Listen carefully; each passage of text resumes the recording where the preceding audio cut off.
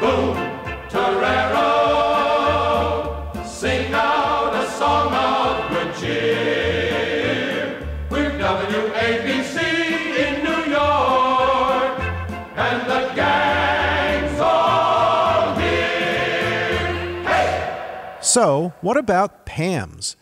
Well, ever since WABC first went top 40 in 1960, Bill Meeks, the owner and founder of Pam's in Dallas, tried to sell jingles to WABC.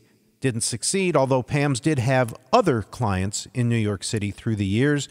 Pam's had done some jingles for WINS, WINS, and also WMGM. But in 1962, Pam's finally got to do a package for WABC, which began a relationship that lasted 12 years. We'll talk about that in the next segment. John Wolfert on Rewound Radio.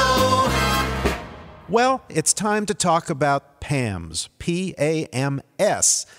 Pam's was a jingle producer in Dallas, Texas. What did those letters mean? Production, advertising, merchandising service. Just needed a name and came up with it. That was the voice of William B. Meeks, better known as Bill Meeks. He started Pam's in 1951, and he hired me 20 years later. Pam's was originally set up as an advertising agency, and they specialized in making commercial jingles, musical commercials, for local and regional advertisers. But Bill had worked with Gordon McClendon at KLIF in the late 40s, where they had started making jingles for the radio station. Tom Merriman was also at KLIF at this time. It was really the birthplace of the Dallas jingle idea. During the 50s, though, Bill transitioned Pam's to focus more on producing radio station ID jingles. And by the 60s, that was the company's specialty, and their sound became the sound of top 40 radio stations across the nation. And without a doubt, beginning in 1962, Pam's created some of WABC's most memorable jingles. Contempo, take 137.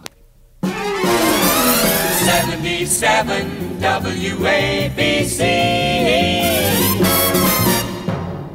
That jingle, which is called the Contempo Sig from Pam Series 18, went on the air in 1962. The station immediately adopted it as their top-of-the-hour jingle, coming out of the news to start another hour of programming. And that jingle remained in use in that capacity for the rest of the decade. Loyal fans will remember it a little better with Dan Ingram's voiceover at the beginning of it. More music on 77 WABC. Pam's first sale to WABC in 1962 was not a custom project. It was a collection of cuts from existing syndicated jingle packages that had been produced by Pam's between the years 1960 and 1962. So, if you're keeping score at home, that first order included jingles from Pam's Series 14, 15, 16, 18, 22, and 23. This is 77 WABC, where you're hearing things. Where you're hearing things.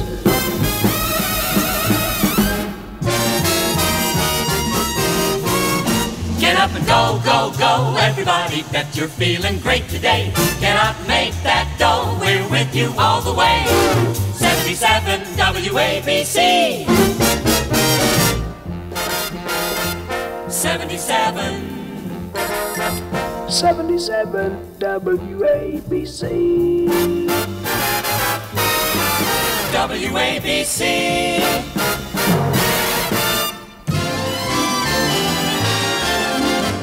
'77 WABC in New York. Speaking of in New York, one interesting feature of these jingles is that the vocals were recorded in New York, not in Dallas. The music tracks, of course, were recorded in Dallas. And ordinarily, if a station was to buy some of these jingles, they would be sung in Dallas.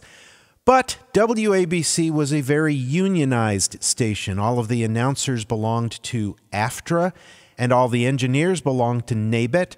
And part of the station's agreement with AFTRA is that they would not employ non-union talent to be on the air. While most of the singers in Dallas were not AFTRA members at that time, they didn't have to be because they sang and worked in Texas, which is a right-to-work state anyway.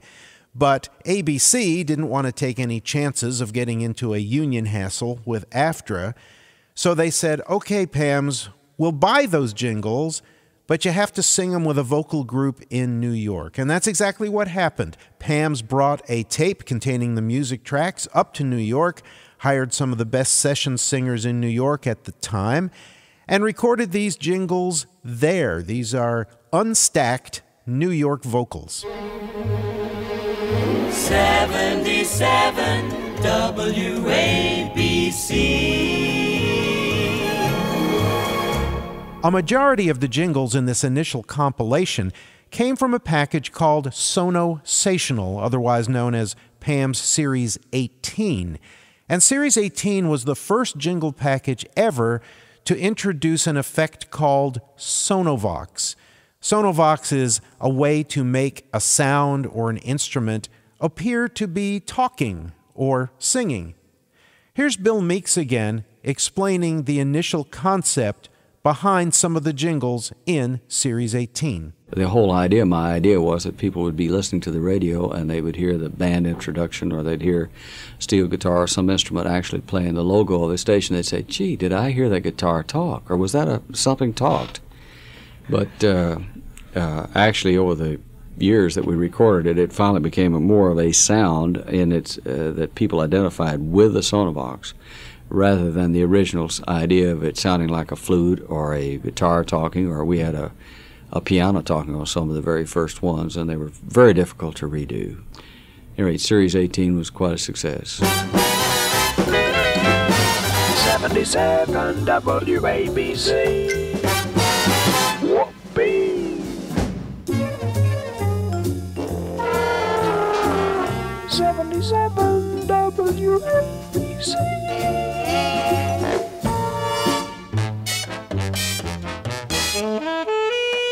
77 WABC. You have to remember that nobody had ever heard anything quite like this before, and the whole idea of instruments singing the call letters WABC made a lot of listeners think, what was that? Am I hearing things? Which is why several of the jingles incorporated those words as a little double entendre. You're hearing things. You're hearing things. On 77 WABC. Aside from the attention-getting novelty of it, another reason there were so many Sonovox cuts in that first package was because the Sonovox didn't have to be a member of AFTRA, because the Sonovox wasn't a singer, the Sonovox was an effect. So the Sonovox jingles could be produced in Dallas the way they normally would be at Pam's, and the station wouldn't have to pay those rather high union singer rates for those jingles. 77 WABC. New York. As I mentioned earlier, Pam's had done some jingles for other New York stations before they got the WABC account. Included in that list of stations was WMGM. Some of the WMGM jingles had also been sung in New York, but with a slightly different sounding group, including this jingle from Pam's Series 16.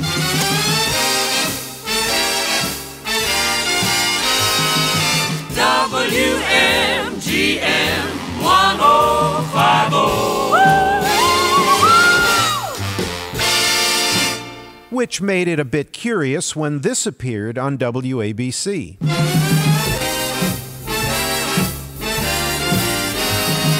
77 WABC. That's certainly not the first or the last time that a jingle would appear on more than one station in a market.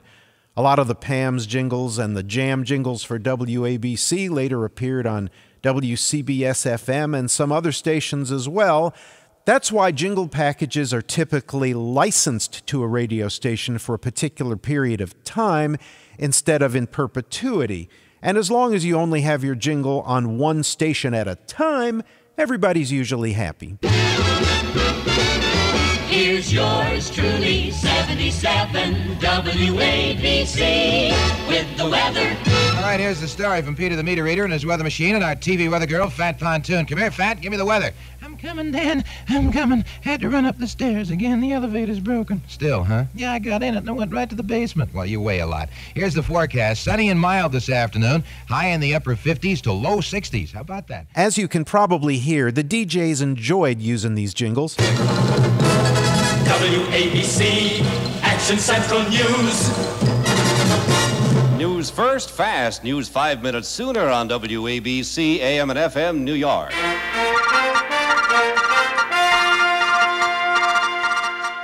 The ABC radio network continued to use the package of themes and sounders that Johnson Sadeh had produced for them in the late 50s.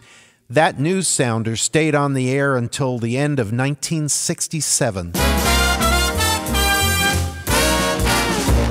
Well, by now you probably know what that melody is trying to tell you, even without any words. That, of course, is the whole idea. So let's talk about that melody for a minute, because that was the other major turning point in the history of WABC's jingles. The melody that was used for 77 WABC was actually inspired, known as We'll Have Manhattan. This was a song that was written by the team of Rodgers and Hart. That's Richard Rodgers and Lorenz Hart. They wrote it for a 1925 revue called Garrick Gaieties. The lyrics of the song actually describe simple delights of Manhattan for a young couple in love. Of course, the joke is that the so-called delights are actually some of the worst or cheapest sights that New York has to offer. So it's really a song about what you can do in Manhattan when you have no money. But WABC did have enough money to pay for the rights to the song. They actually paid Rodgers and Hart thousands of dollars a year for a long time to be able to use that distinctive melody, and that melody is still being used by WABC today, 57 years later. 77 WABC, New York Radio.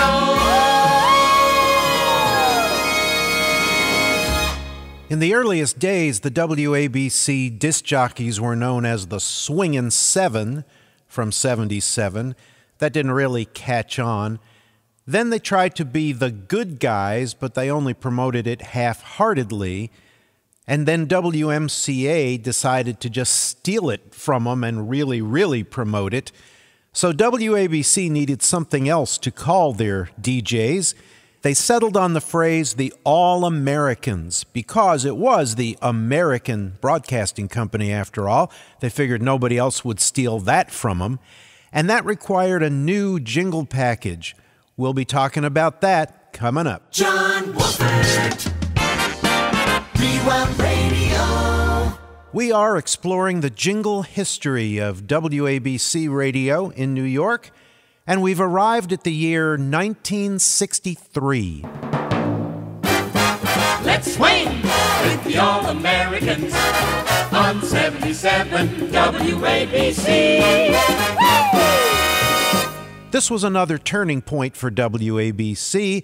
They decided that their air staff would be called the All-Americans. And of course, they wanted to reinforce that with a jingle package. So this time they asked Pam's to do a custom package. But it almost didn't happen. Bill Meeks explains. Series 26 was the All-American series, which was an idea that I wasn't too sure of. When WABC said they wanted to go with the All-American, I asked them, Wally Schwartz, if I could have a day to make up my mind as to whether or not I wanted to do it. So the next morning when I got there, I'd made up my mind I did, and he said that it's a good thing that I'd made up my mind that way, because that's the way they were going, whether it was with me or somebody else. And so the only hesitancy I'd ever had was that there had been one of these overnight cheap bus routes called the All-American Bus Route, and I thought that everybody probably had a bad image of it or something. 77 WABC All-American. Luckily, Pam's did decide to join the All-American team. The greatest team in the world. You! And 77 WABC All-American. All-American Series 26 was another jingle package that was sung in New York with the New York singers, just like the 1962 package the year before. But of course, when Pam sent out demonstration tapes of these jingles to other stations to try and sell them in other markets, they used the Dallas vocals on the demo because those were the people who were going to sing it for the rest of the country. You're on your mark. Get set for All-American. 77 WABC.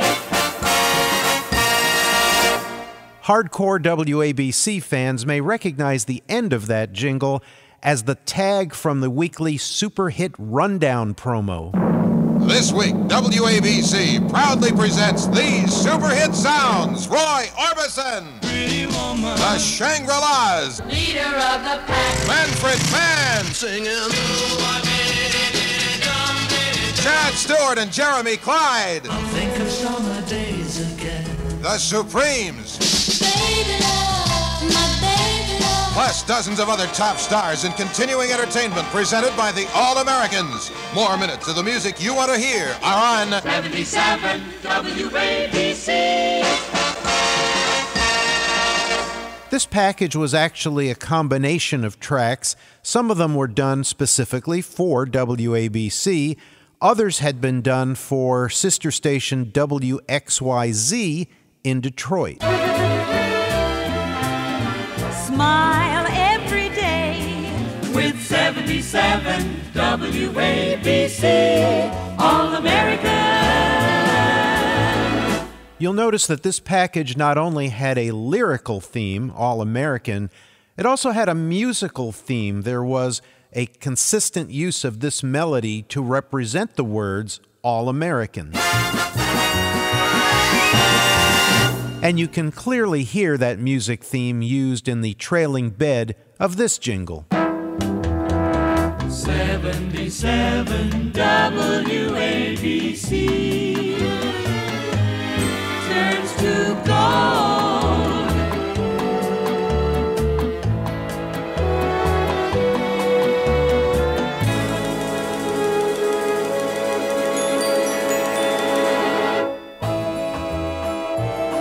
Your world looks great from 77 WABC.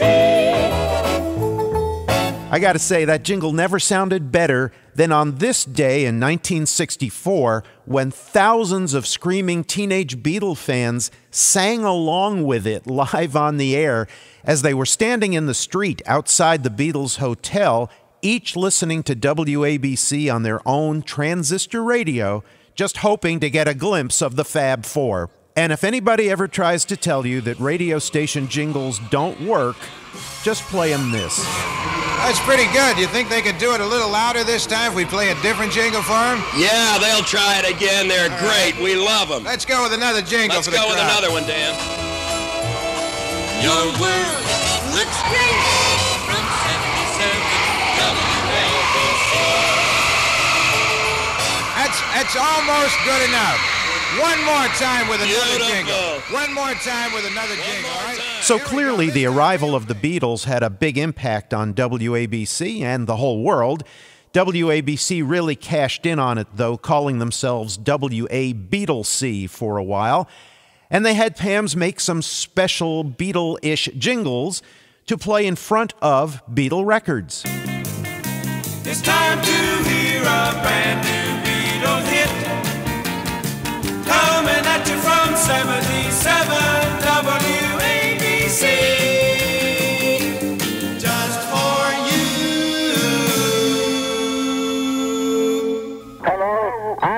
Ron. I'm Paul. I'm George. I'm Ringo. We love WABC.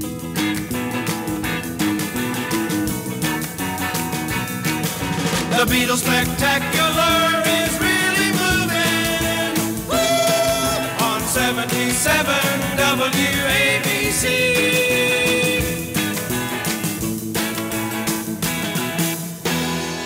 The All-American jingles were good, but that phrase never really caught on with the audience. And besides, Rick Sklar, the program director, didn't think that they really had enough energy to represent the station. So, at the end of 1963, Pam's embarked on a new custom package for WABC. It became Series 27, The Jet Set. 77 WABC.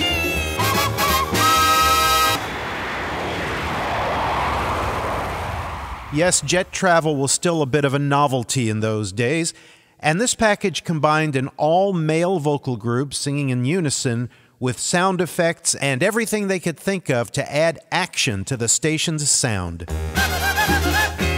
77 WABC, where the action is. But this package also had another secret weapon. Again, from a conversation we had in 1972, here's Bill Meeks to explain. Series 27 was the jet set, which utilized an Indian girl. Her real name, her Indian name, is Bright Eyes Longknife, and her name is Rutherford now, Glennie Wartis Rutherford. But at any rate, she had a real high range, and we voiced her with the trumpet players. And she would be screaming along an octave higher than the brass, or in the same range with them, or up high, to give it a very fast, exciting sound. If you'll notice the orchestration in it, there are no baritones, no bass trombones, or anything in the lower range. It's all up high except for the rhythm. The bass player was to be kept unencumbered and uncluttered, so you could really get the movement of the series. Stay this weekend where the music is. Saturday, Sunday, WABC.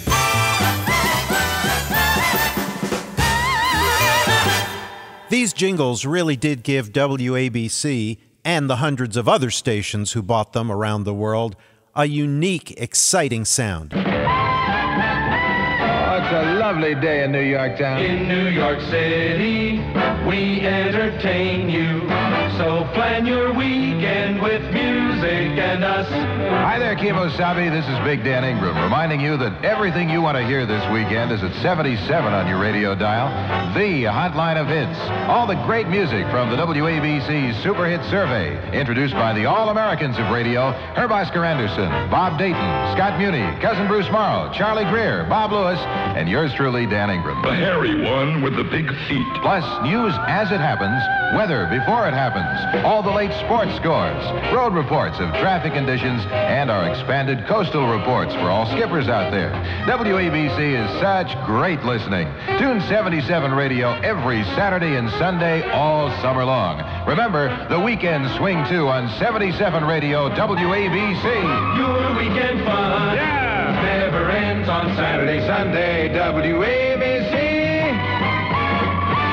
The number one sound in New York, baby. Do you love me? You know it. Dave Clark 5, number 20. The super hit sound of 77 WABC with the hotline of hits. A lot of stations used this as a news intro, and unfortunately, the news wasn't always good. We interrupt this program to bring you a special bulletin from ABC Radio. 3 shots were fired at President Kennedy's motorcade today in downtown Dallas, Texas. And at that exact moment, on November 22nd, 1963, musicians were in the studio at Pam's working on the tracks to Series 27. And I'm told that when they broke for lunch and heard what was going on, everyone was stunned and nobody returned to work that day.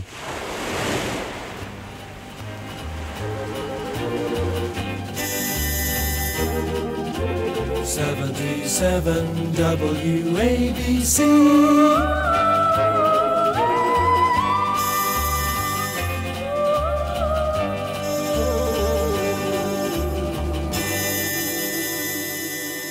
Our WABC jingle history continues in the next file, Part 2.